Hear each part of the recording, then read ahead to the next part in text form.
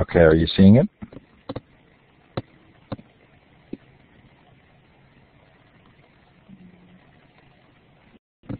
Maybe you can ask Julie. We only have one person there. Julia, can you hear me? Yeah, please don't change any of the settings, because I'm going to go ahead and share it now, but it won't show up if you change the settings.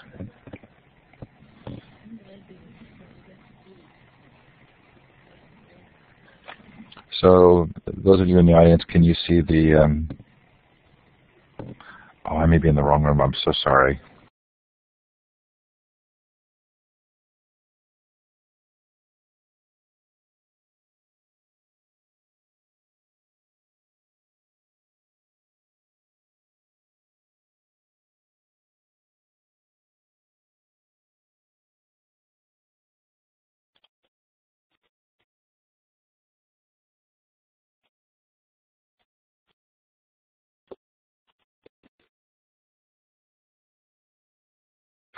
Really unclear as to whether or not anybody can hear me, and terribly sorry, everyone, for this delay. So I think I'm still speaking into space and not really.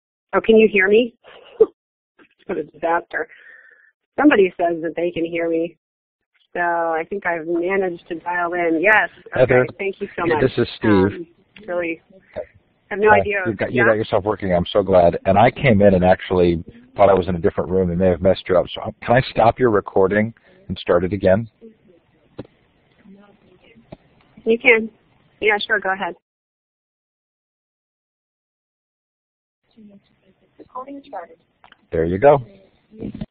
Okay, thanks a lot. So I guess everybody can hear me now. I've been sort of speaking into the void for the last 5 minutes. Really sorry about that. I've, of course, run the audio setup several times this afternoon, and I can hear myself great when I'm going through voice over IP, but for some reason unknown to me, that's not working. So hopefully this will help us hang on here and we can get through this presentation with some rapidity. It sounds like we have a great list of people here on the participant list. We're also recording for people who would like to join in the future.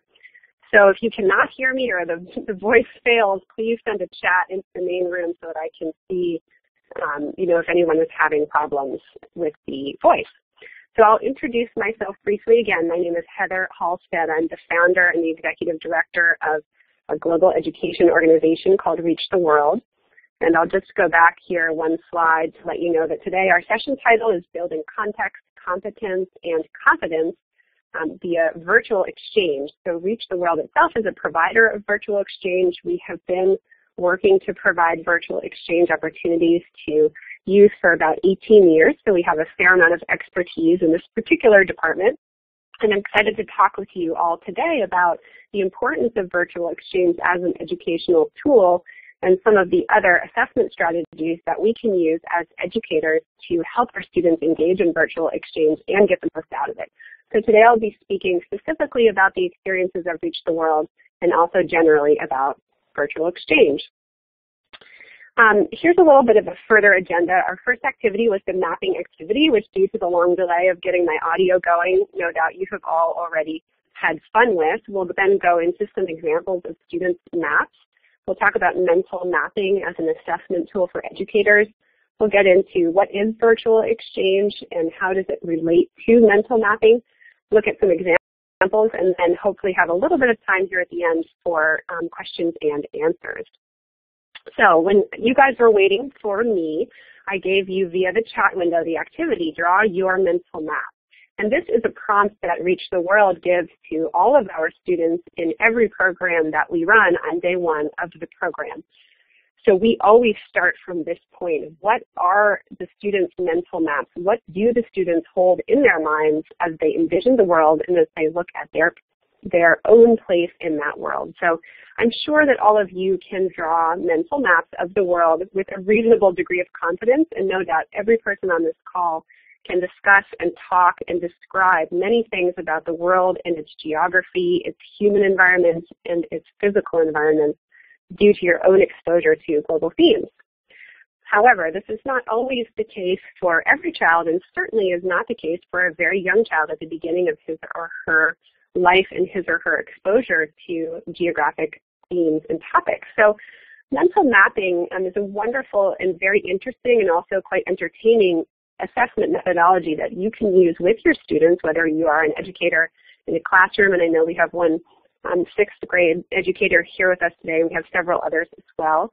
It's also a tactic that schools can employ system-wide to be able to assess where students are with regard to their ideas about the world and how to help them progress toward greater proficiency in that particular regard. So our essential question today when we're talking about mental mapping is, how do children develop and internalize their ideas about the world and about their place in it, which is a very important component of mental mapping. So if you think about it, if you yourself interface daily with young children, or if you have your own young children in your life, think about it. Before a child has received any formal instruction in geographic literacy, how does he or she think of the world, and how would he or she represent that idea on paper? As a child is progressing toward geographic literacy, are there stages of that development? What do those stages look like? And how can educators define those cognitive hurdles that children need to surmount as they are moving toward proficiency in geographic literacy? What does literacy really look like in geography, and do we need to redefine the ways in which we teach geography and global issues in today's very globalized world? I'm going to give you a few examples from a study that Reach the World ran from 2003 to 2008 in partnership with National Geographic and some researchers at Teachers College to try to discover some answers to these questions. So here's our first sample map. And if you look closely at this sample map, which this particular map was drawn by a second grade student, you can see that we always see in the mental maps that students provide to us at the beginning of our program, we always see that the maps provide context. So the students are contextualizing themselves in their world, and they're representing on paper what it is that they know about the world that they inhabit. So this kind of map that we're looking at here first is an example of a context provided by a child who is a recent immigrant to the United States from the country of Colombia and is now living, of course, in America, or the United States, as we frequently instruct is the correct term. So this kind of context is a common one that you find at the beginning of the arc of proficiency. The second map is another interesting kind of context that we show students representing in their mental maps. Just take a look at all of the objects represented here in this very colorful and enigmatic map, and you can probably determine from reading the titles of what is represented here that this student is most likely a resident of New York City, and that this student certainly has some personal exposure to the country of Mexico. And we also see Houston on there. We see several other inclusions that, of course, stem and stream from that student's exposure to geographic themes in education. But you see that the dominant influences here are the student's personal exposure, their personal context to both the community in which they live. And in this case, we know that this was a fourth grade student whose family had strong ties to Mexico. The third kind of influence that we see in mental maps at the beginning of the arc of global competence would be environmental influences. And by environmental, I don't necessarily mean the physical environment. I mean, what do we find in the environment around us? So this example is one of my favorite ones to show. It's a little bit hard to read for some reason, getting a bit distorted here. But if you look right smack dab in the middle, you'll see a large country called Chuck E. Cheese, which is the kind of inclusion that we frequently find with mental mapping. And if you do this activity with your students, you will also see them including places that are of cultural significance to them because they are fun, because they are places they've heard about. For example, we frequently see Disney World and other such things featured prominently and large on our students' mental maps of the world. And that is an important environmental influence that shapes how students view their world and how they define their aspirations about exploring that world. The second kind of environmental influence that we see constantly in our diagnostic mapping would be inclusion of environmental influences such as what we hear on the news. And this kind of map here, where we prominently see featured the Afghanistan terrorists as a country, is another strong example of the ways in which young students absorb from the news, from the paper, from conversation that they may hear around them, from what is happening at large in their community, important geopolitical references that become embodied as countries within their map, but oftentimes about which they have very little ability to discuss, describe, and contextualize. So environmental influences are very important to mental mapping. And then this map I always put in to show that young students, this was a fifth grade student, have very absorbent minds for mapping and for geographic exploration. If you look closely at this particular map, you will see that this student, when given the prompt draw a map of the world, put in all the places you know, has drawn a very detailed map of the New York City subway system, and all of the lines are sort of relatively correctly represented. So you really see their immense capacity for and curiosity about the world around them and how to describe and define and include themselves in that context.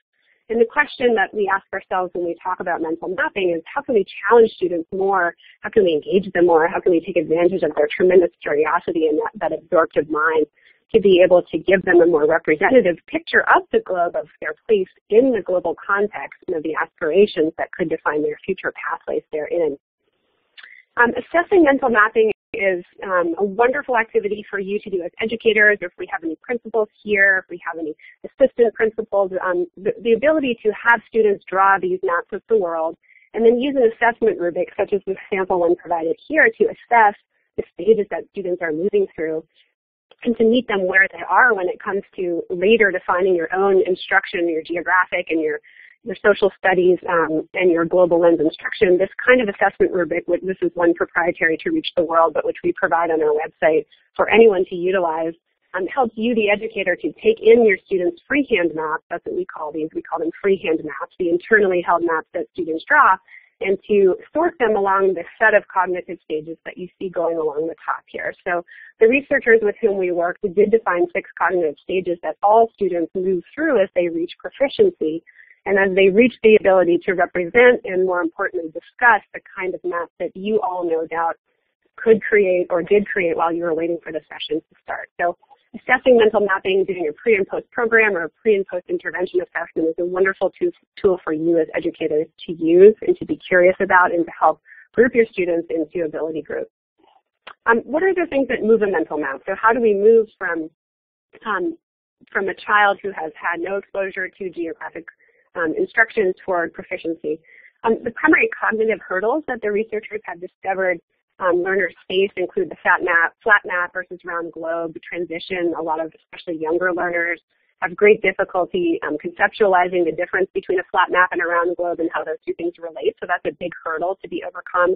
The concept of nesting, which is putting cities inside countries, inside continents, is a big cognitive hurdle, a specific one that students need to overcome as they wrestle with these concepts and learn to internalize them and then represent them externally.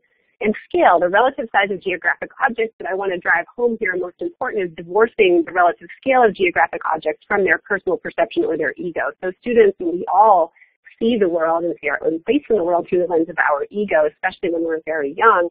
As we learn, as we grow, as we become more mature in our thinking, we're able to separate these two factors and more accurately represent the scale of the different objects of the globe, and then come to a better understanding of how all of these things relate together to inform what goes on in the world around us. So the other primary movers of students as they face these cognitive hurdles would be their local and personal influences, as we already saw in the maps demonstrating context. Their environmental influences, what is happening in the world, what is happening in the news, what is happening in their culture, and then also global influences. And this is where we get into the concept of virtual exchange as a way in which to bring this sort of global, personal, relationship-driven mover into the lives of students who are developing these important mental maps. So I'm sort of rushing along here because, of course, we're running out of our half hour, but I'll try to do it quickly and hopefully still have a little time at the end for some questions. So virtual exchange is a two-way relationship enabled by a virtual platform. So the internet, Skype, voice over IP technology. In a sense, we are having, currently not really an exchange, more of a one-way street right now, but we are having a virtual exchange presently on this platform. Virtual exchanges can be classroom to classroom, or they can be adult to classroom. Virtual exchange is becoming tremendously popular, especially in the shifting education environment presently, where the whole market and the whole sector is shifting more towards prioritizing the value of an enriched education. Virtual exchange is becoming very popular these days. Typically, virtual exchange programs include a shared project plan or a shared curriculum map between the exchanging parties, communication via messaging, voice over IP, or both, collaborative online space, and embedded assessment. So that's sort of a general definition of what is virtual exchange.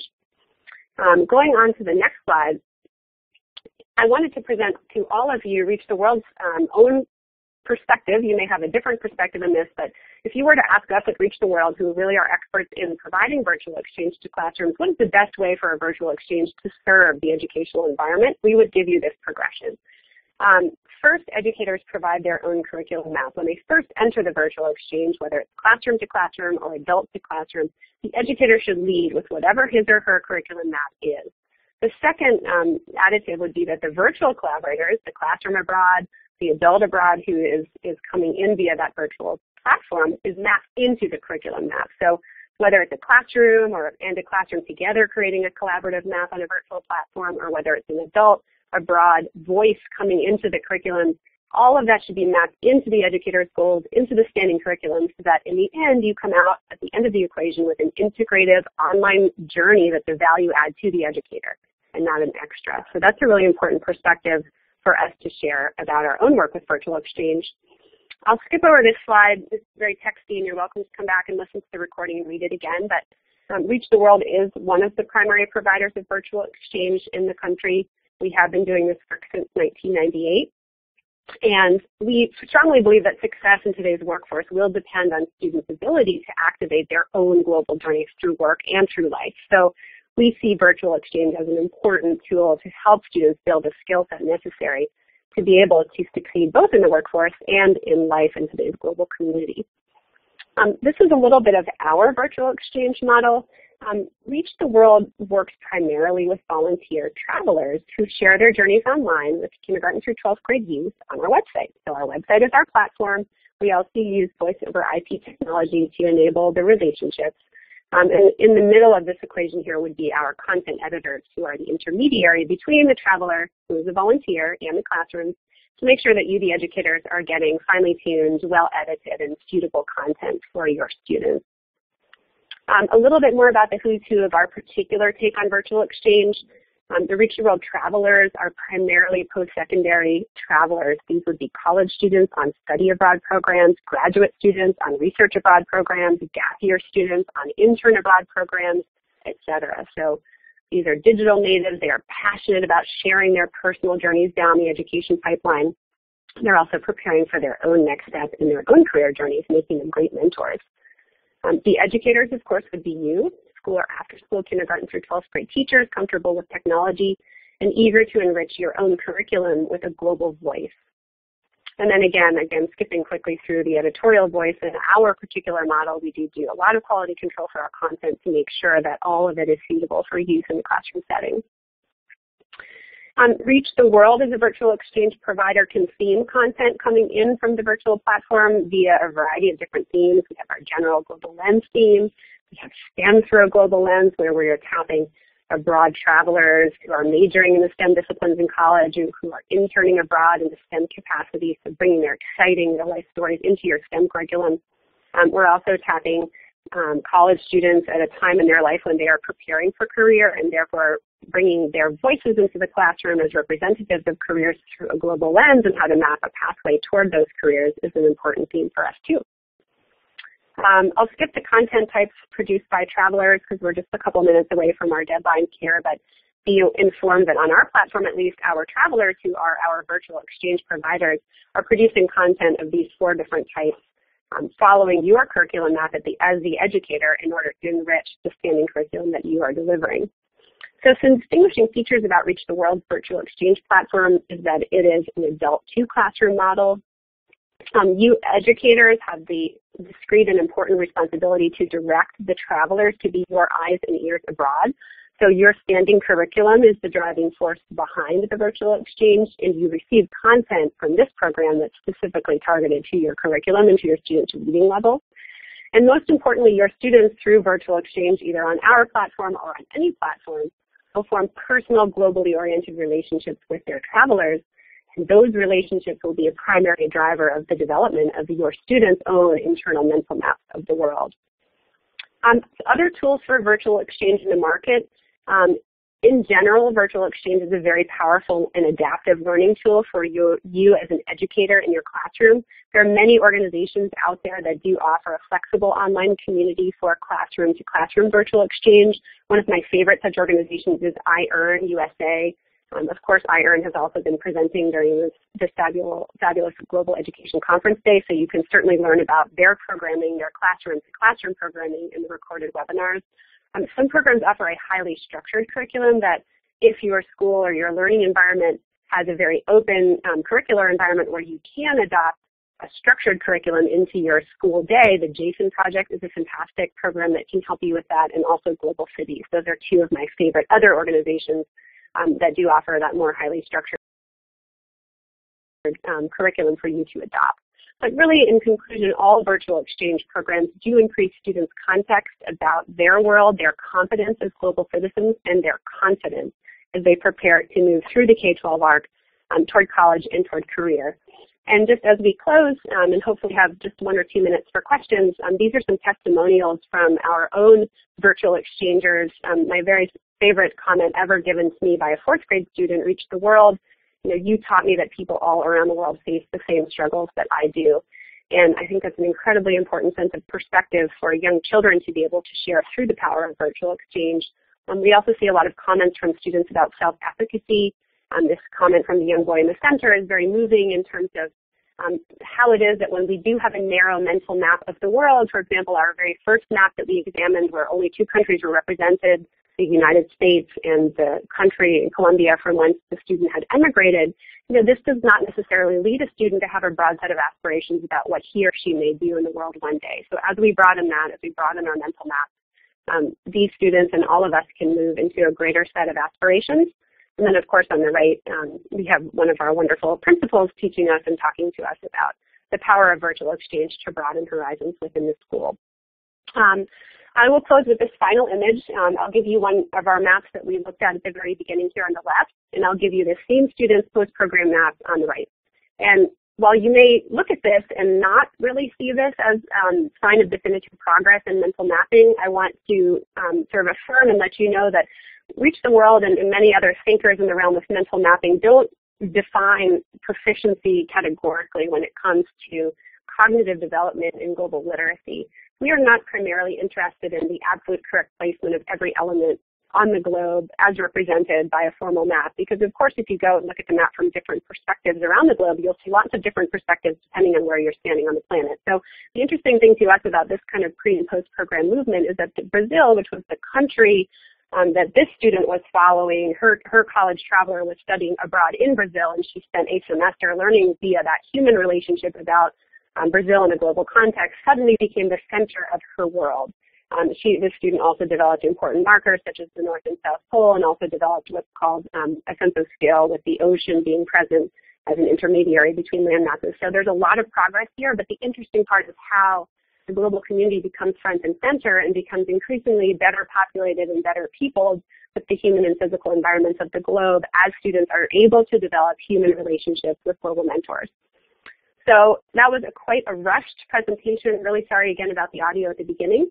I'll put up this slide here if you'd like to learn more about Reach the World, virtual exchange programs, or virtual exchange in general. Here would be who to contact. And if you do have any questions, please feel free to type them into the chat window, and I can speak to them quickly before I close up. So I'll just pause there to see if anybody has anything they'd like to share.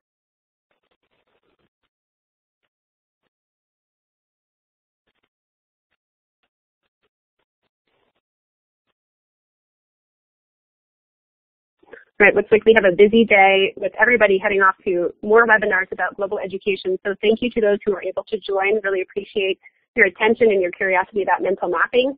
Make sure to put that into play in your own classrooms in the next little while here, and we look forward to seeing you on the virtual exchange platforms around the globe. Take care.